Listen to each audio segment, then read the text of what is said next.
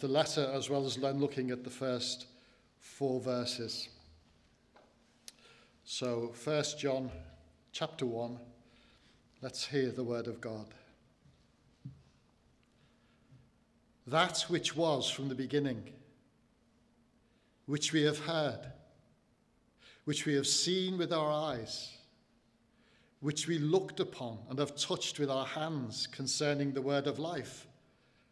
The life was made manifest, and we have seen it, and testify to it, and proclaim to you the eternal life which was with the Father, and was made manifest to us. That which we have seen and heard, we proclaim also to you, so that you too may have fellowship with us. And indeed, our fellowship is with the Father and with his Son, Jesus Christ. And we are writing these things so that our joy may be complete. So reads the word of God. We're going to pray now on the Holy Spirit. Father, we thank you for your word. We know that it is a light and a lamp. We know that sometimes it comes to us like a sword and it cuts us to the quick. We know that it shows us what is right and what is wrong, how to get right with you and how to stay right with you. We know that it speaks of Jesus, who loves us. So we pray that you would take of your word tonight in the hands of the Holy Spirit. Would you write it on our hearts, that we might not sin against you by our unbelief. In Jesus' name, amen. So over this week and next, as Phil mentioned, we are starting our, I think I called them spring series when we sent the thing through to John, but it's more like winter series, isn't it, really? Spring's nowhere near yet. It's getting colder. God willing, next Sunday morning, we'll be starting a series in the Lord's Prayer, and particularly looking at our relationship with God as we find it there in the Lord's Prayer. And we'll see how every part of the prayer that Jesus taught is rich in terms of revealing the wonderful relationship that the believer has with God. That's in the mornings. Don't miss it. You'll miss out if you miss coming. And on Sunday evenings, we'll be studying this first letter of John under the title of Life, Light and Love. And as we make our way through the letter, we'll find gems in every chapter. Chapter 1. I'm just picking one verse out here from each chapter. You could go through the whole lot. But chapter 1, if we say that we have no sin, we deceive ourselves, and the truth is not in us. But if we confess our sin, he is faithful and just and will forgive us for our sins and cleanse us from all unrighteousness. Great verse. Chapter 2, if anyone does sin, we have an advocate with the Father, Jesus Christ the righteous, and he is the propitiation for our sins. Chapter 3, I think I spoke on this last year sometime. See what kind of love the Father has given to us, that we should be called the children of God, and that is what we are. Chapter 4, beloved, let us love one another, for love is of God, and everyone who loves has been born of God and knows God. Chapter 5, whoever has the Son has life. Whoever does not have the Son of God does not have life. And I know I've mentioned that famous story about the guy who got the art collection previously when I've spoken on that passage. There is treasure in all Scripture. And here in John's letter, the first letter, it's lying close to the surface. We don't have to start going and digging for it. We don't need to be an Andrew Wickstrom with our metal detector to find the gems in God's Word. So I wanted to just try and set the letter in its context tonight, and then take a quick look at the first 4 verses, the prologue, the introduction to everything else that John says. So let's ask a few questions. Who wrote it? Who was it written to? And why was it written? Well, who wrote the letter? The normal convention was that they turned things around from the way that we do things. We leave it from Brian at the end of the letter. But in all the other letters, apart from Hebrews in the New Testament, the person who sent the letter, they introduced themselves at the beginning. Paul, James, Peter, Jude, they all announced themselves. by name in the first verse of their letters, to be a servant or an apostle of Christ. But there's no such announcement here. However, there can be little doubt, if any at all, of the author of the 3 letters of John here. It was the Apostle John. Not only did the early church historians accept that, but there are so many parallels when you look through the first letter of John particularly. Thought and expression that we find not only here in the first letter, but also in the Gospel of John. Just take those 3 things that we've used as our heading: life, light, and love. In the Gospel of John, in him was life, right at the beginning, and the life was the light of men. John 3:16 speaks about how we get that life. God so loved the world that he gave his one and only Son, that whoever believes in him should not perish and not just have life, but have everlasting life. The I Ams that we studied before Christmas speak of the bread of life, the resurrection and the life, the way, the truth and the life, the good shepherd who gives his life. And John 10 reveals the purpose that Jesus came. I have come that they might have life. We find life as a thread running through John's letter and John's gospel. Just about the same number of references in John's gospel to life as all the other 3 gospels put together. It's the same with light. Jesus is the true light, the light that has come into the world, the light of the world. We find all of those in his gospel. We find them again in the letter. And then there's love. The Gospel of John is sometimes called the Gospel of Love. And there are actually more references to love in the Gospel of John than in all the other 3 Gospels put together. John is known as the disciple who Jesus loved. And again, there are more references, as I've said, in the Gospel to the other 3 put together to this wonderful thought of love. Put this together with the fact that the writer describes himself as an eyewitness to the things that he's seen, the things concerning the Lord Jesus Christ. And the early Christian historians and tradition ascribes the letter, all 3 letters, to the Apostle John. So who wrote the letter? The Apostle John, the one who with Peter and James was present with Jesus at the raising of Jairus' daughter back to life. The transfiguration of Jesus on the mountain when, for a short time, the veil was drawn back and they saw something of his glory. He, with James and John, were sat there with the Lord Jesus Christ, asking questions on the Mount of Olives. They were there in the Garden of Gethsemane, going further on than the rest of the disciples. Here was a man who was close to Jesus. John, the disciple who is described as the disciple that Jesus loved, who had rested his head on the Lord's shoulder. And by the time this letter was written, John must have been very old. Possibly one of the last, possibly the last of the 12 who initially followed Jesus. And he would have been a figure of some authority in the church. John, the one who, I think it was Jerome, described as every time they brought him on his seat into a room and put him down, and they asked him for a word, and he just said, "Love one another, little children." That was all he said, because he said, if you do that, then you will do everything that's required. Who did John write the letter to? Well, there's no addressee in the letter, so it's difficult to say this person or that locality. But after the ascension, we know that John stayed in Jerusalem for a while. You can read about him in the Acts of the Apostles.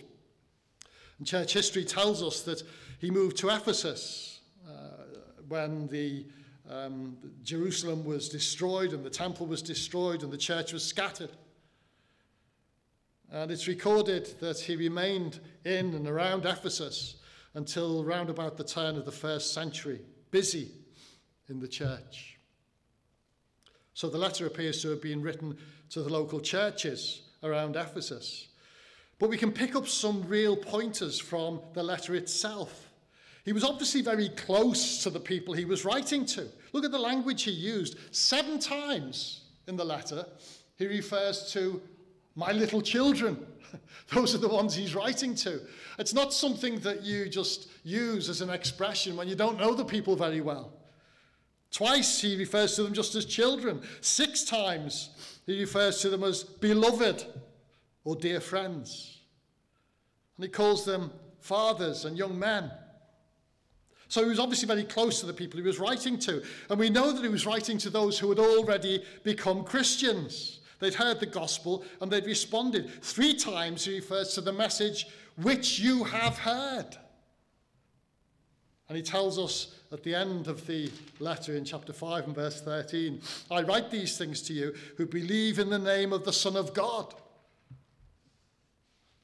So written by John, written to believers, members of the churches who he was very close to. Third question then, why? Why was the letter written? Well, simply put, the church was under attack. The New English Bible, it's strange, isn't it? The translations come out and they call it the New English Bible. It's probably 60 years old now, and it's not the New English Bible anymore. There's plenty more newer ones. But anyway, the New English Bible titles the letter A Recall to Fundamentals, which captures the sense of the letter pretty well, I think. The Christian church, not even 100 years old, is under a significant attack. And time after time, John tells the believers why he is writing. Sometimes he writes to encourage them, and sometimes he says he's writing to warn them. I'm writing, he says, because you know Jesus, the one who is from the beginning. I'm writing because you have overcome the evil one. Well done. I'm writing because you know the Father. Isn't that great? I'm writing because you are strong, because the word of God abides in you. Wonderful. I'm writing because you know the truth. But there's warning there as well. I'm writing because there are those who want to deceive you. And finally, he wants them to have assurance, to be certain that they are Christians and they have eternal life. Do you remember in John's Gospel why he gives us an idea of why he wrote the Gospel? John chapter 20 and verse 31. These are written so that you may believe, he says, that Jesus is the Christ, the Son of God, and that by believing you may have life in his name. The Gospel is written so that those who don't yet believe might come to faith. But the letter's slightly different. Referred to it already, chapter 5 and verse 13 of the letter. I write these things to you who believe in the name of the Son of God, so you already believe, that you may know that you have eternal life. He's writing so that these Christians who are under attack, who he loves and he knows so well, might have assurance in their faith.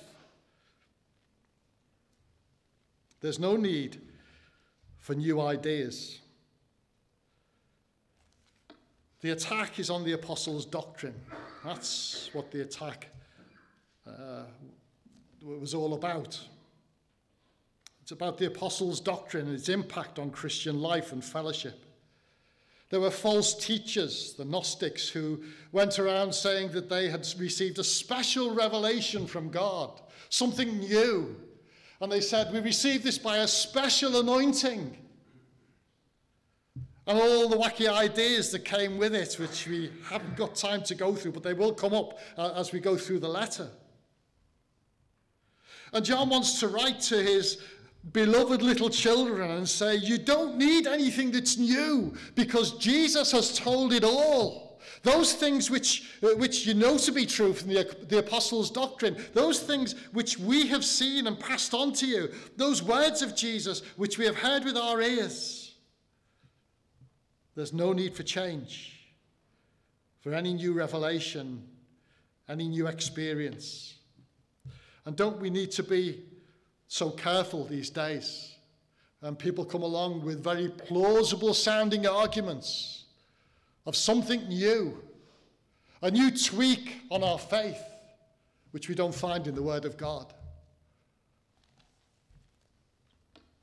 Look at the language that John uses in chapter 2 and verse 26. He says, I write these things to you about those who are trying to deceive you. There were many heresies that needed to be countered. Next Sunday, God willing, we'll be looking at verses 5 to 10. Will Williams is doing that. And that's where John states unequivocally that if we claim, as some of these false teachers did, to be sinless, then we're deceiving ourselves. We're calling God a liar, and it proves that his word has no part in us. We are lost.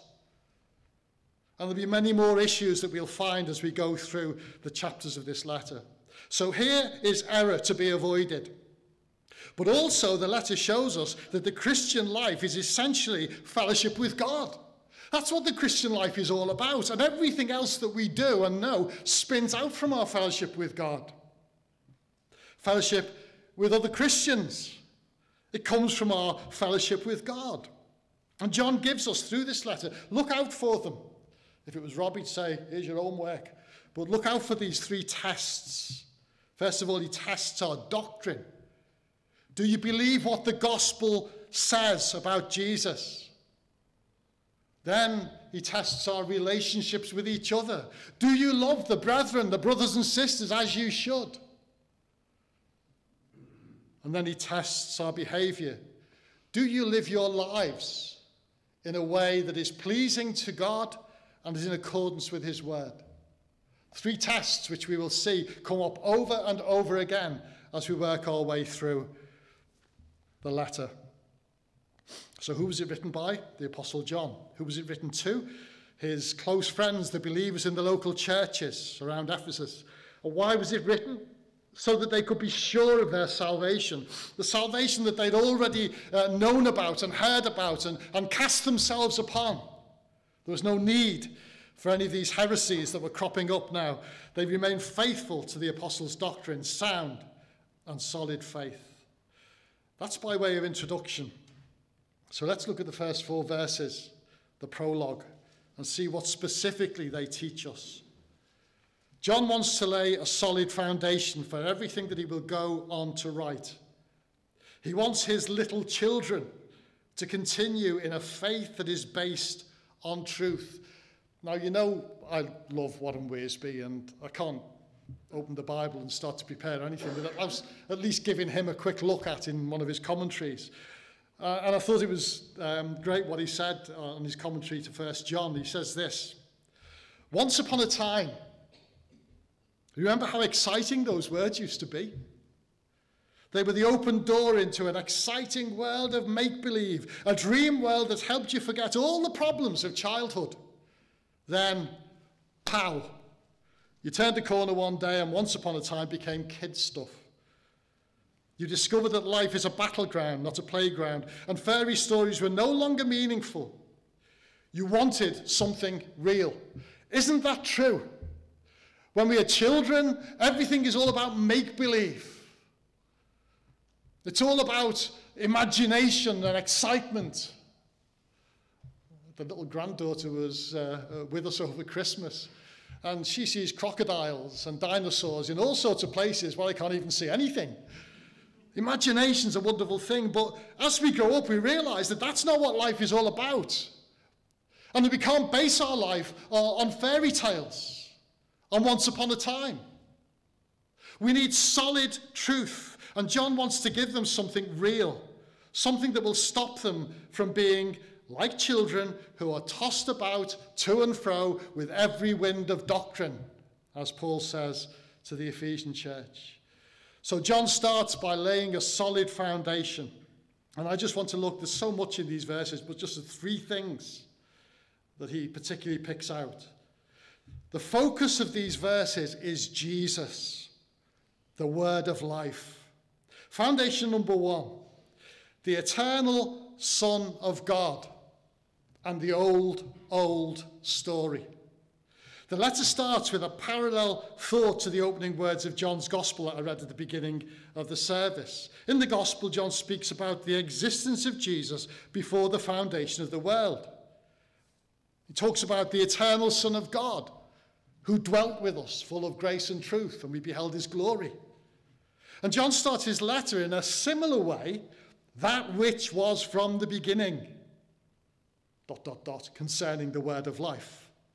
John points us now not only to the one who was in the beginning, the eternal Son of God, the one who was made flesh and dwelt amongst men, but also he points us to the message of the gospel, the message of eternal life through Jesus Christ, which was what they had heard in the beginning. The eternal Son of God and the old story. Listen, says John, you can't afford to get it wrong when it comes to what you think and believe about Jesus. Don't listen to the false teachers who will tell you that he is anything less than God the Son, which was another one of these false teachers' claims. Don't listen to the heretics who offer an easy-peasy Christianity Mark II. The Son, the Lord Jesus Christ, and the message of the gospel are rooted together in eternity. They are unchanging and they are unchangeable. Have a look at what it says in verse 23 of chapter 2. No one who denies the Son has the Father. And then chapter 5 and verse 12. Whoever has the Son has life. Whoever does not have the Son does not have life. If you don't have the Son, John says, you lose everything. If you don't have a proper view of who Jesus is, the eternal Son of God, who was contracted to a span, incomprehensibly made man, lived amongst us for a while, went to a cross and died in our place. If you don't have a proper view of him, then you're lost. Be sure, says John, the one that you have already, from the beginning, put your trust in for salvation is the eternal, indispensable, unchanging Son of God, the Lord Jesus Christ. Without him, nothing. With him, you have everything. Foundation number 2, the word of life was made manifest. Verse 2, you see it there. The life was made manifest, and we have seen it and testified to it. And in verses 1 and 2, John mentions the same sort of thing a couple of times, doesn't he? We heard him. We saw him. We looked upon him. We touched him, John says. The message that we brought to you was directly from him. It says that in chapter 1 and verse 5. This is the message we have heard from him and proclaim to you. That God is light, in him is no darkness at all. It's not once upon a time, says John. This is solid reality. We heard Jesus, says John, not just his message, we heard his voice. We saw him with our eyes. We looked upon him. What a glorious sight it must have been there on the mountain when the Lord Jesus Christ was seen in something of his glory. Seeing is believing, says John, and we saw him. We add emphasis to our report when we want people to really, really believe what we're saying. We add emphasis, don't we? Say, I saw it with my own eyes. You can't see it with anybody else's eyes, I don't suppose, but we saw it with our own eyes. For the avoidance of doubt is a phrase that I have to use at work quite a lot. Just as an aside, the contract is written in English by a Spanish lawyer using the French law, and the contractor is a Dutch conglomerate with a German specialist. And things get lost in translation. Now, I quite often find when I'm sending a communication to somebody, I have to put it in the contract speak, and then at the end I have to say, for the avoidance of doubt, this is what it really means. Putting it into layman's terms. And I can almost hear John thinking, well, you might say that we heard him from a distance. You might say that we just saw him with the crowd. But for the avoidance of doubt, we actually touched him. Maybe John is thinking of the time in the upper room when he put his head back and lay on Jesus. Maybe he's thinking of Thomas putting his hand into the nail prints and the spear mark. And again, We use the same expression. It's a hands-on experience. Can I take you back to the Gospels again? Matthew, the Synoptic Gospels, Matthew, Mark, and Luke all record the story of the calling of those first disciples. Let's take it up in Mark chapter 1 and starting at verse 16. Passing alongside the Sea of Galilee, he, that's Jesus, saw Simon and Andrew, the brother of Simon, casting a net into the sea, for they were fishermen. And Jesus said to them, "Follow me, and I will make you become fishers of men." And immediately they left their nets and followed him. And going on a little farther, he saw James, the son of Zebedee, and John, his brother, who were in their boat mending nets. And immediately he called them, and they left their father Zebedee in the boat with the hired servants and followed him. "Listen," says John, "I used to be a fisherman on the lake. And then Jesus came, I saw him, and he spoke to me, and he said, 'Follow me,' and I followed him. And for the next 3 years, I followed him around, and I touched him, and I lived with him, and I saw that everything stacked up about what was said about him. It was real." John knows, because he wrote it down in his gospel, because he heard Jesus say it, that unless a man, a woman, a child is born again, he cannot see the kingdom of God. His own experience was a real encounter with Jesus. And I have to ask you, have you had a real encounter with the risen Jesus? I know it's been said many times, but it's worth repeating. You won't have eternal life because you came to Sunday school every week from when you were 3 to 33. You won't have eternal life because you come to a believing church or had Christian parents or gave freely and generously to the work of the church. You won't have eternal life because you were able to recite whole chunks of the Bible off by heart. The only thing that counts is that you're born again. New life in Christ. The only way you can get it is through the cross. It's apprehended by you as you confess that you are a sinner and throw yourself on the Lord Jesus Christ. It's paid for by him as he hung on the cross, bearing in his body our sins on the tree, as the Apostle Peter said. I ask, will you come to him now, this very moment? You didn't have the blessing like John of being able to say, we saw him with our eyes, we listened to his voice, we touched him with our hands. But John has written his gospel so that you might believe.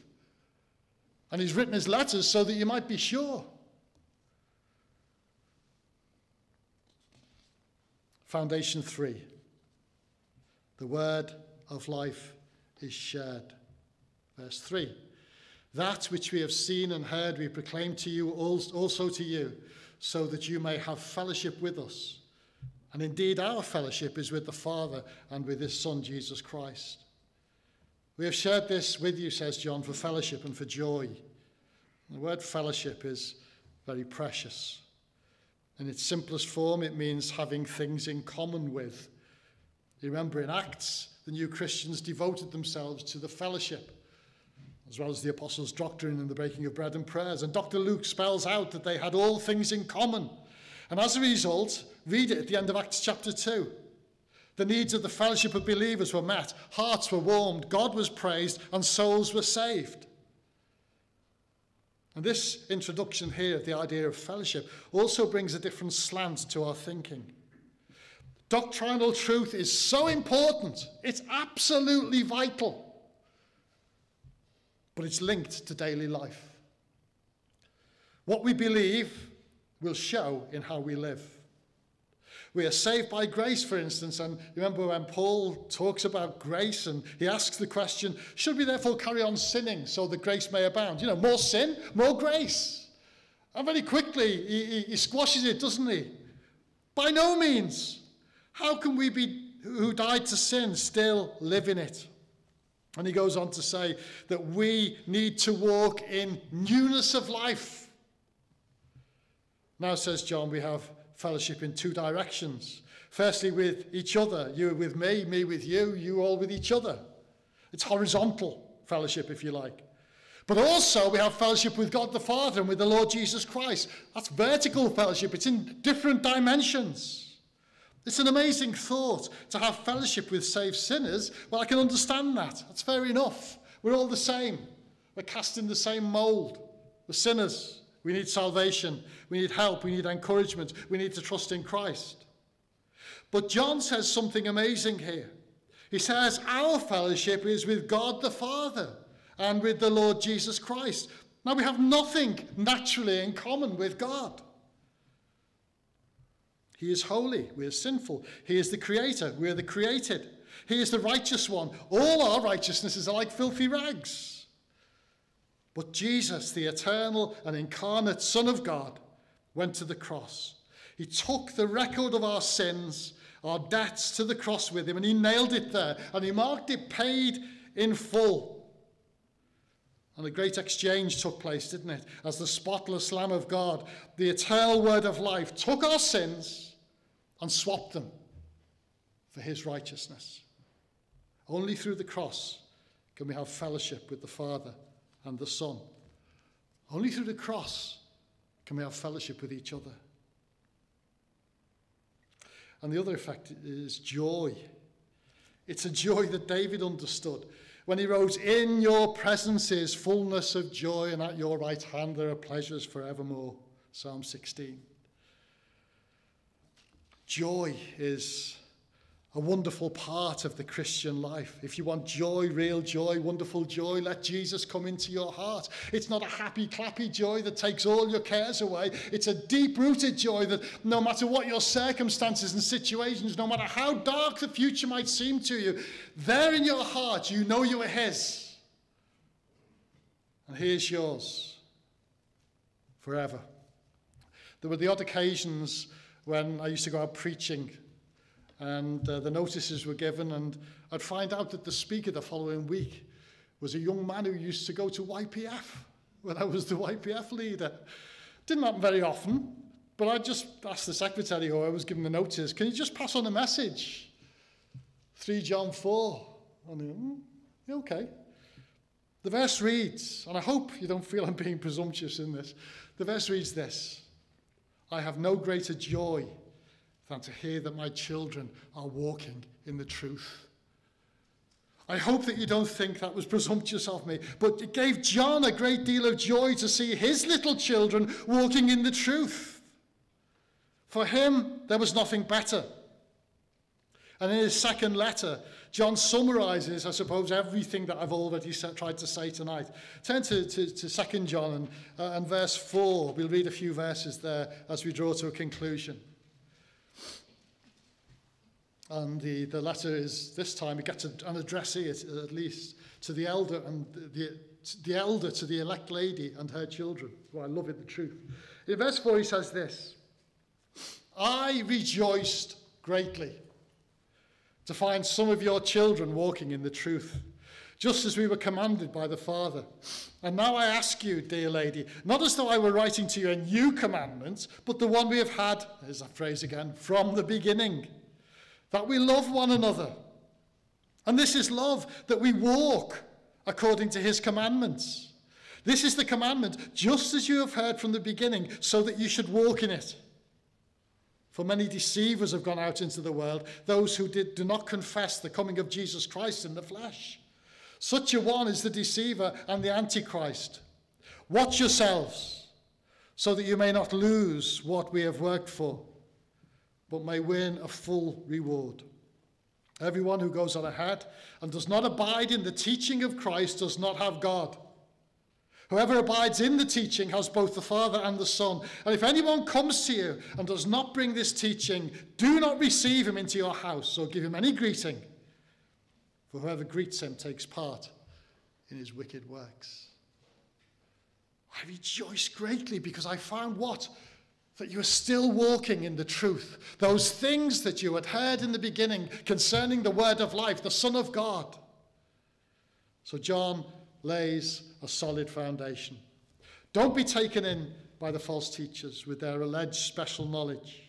Stay faithful to what Jesus said, what he did, as handed down to you by the eyewitnesses, showing Jesus Christ to be God, the eternal Son, promised in the scriptures, foretold by the prophets, and now heard, seen, and touched by the apostles. Only then can you know true fellowship, both with other believers and with God himself. Our time has gone. Obviously not being able to do that justice